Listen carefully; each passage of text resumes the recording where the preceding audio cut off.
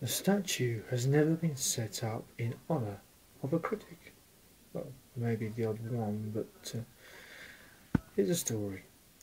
In a closer walk, Catherine Marshall writes, "One morning last week, he gave me an assignment for one day. I was to go on a fast from criticism.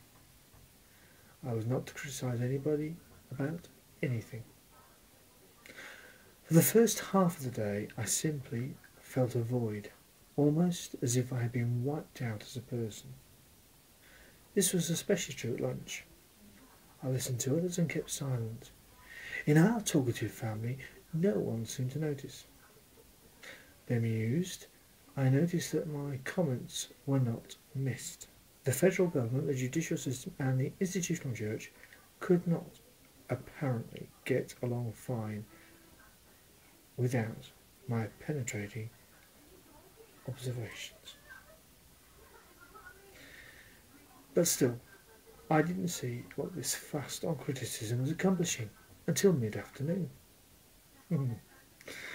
That afternoon, a specific positive vision for his life was dropped into my mind, with God's unmistakable hallmark on it.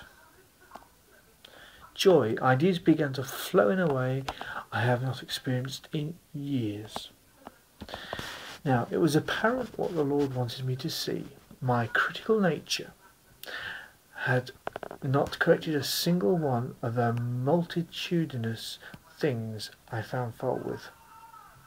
What it had done was to stifle my own creativity. In Romans 14:13 it says, "Let us not therefore judge one another."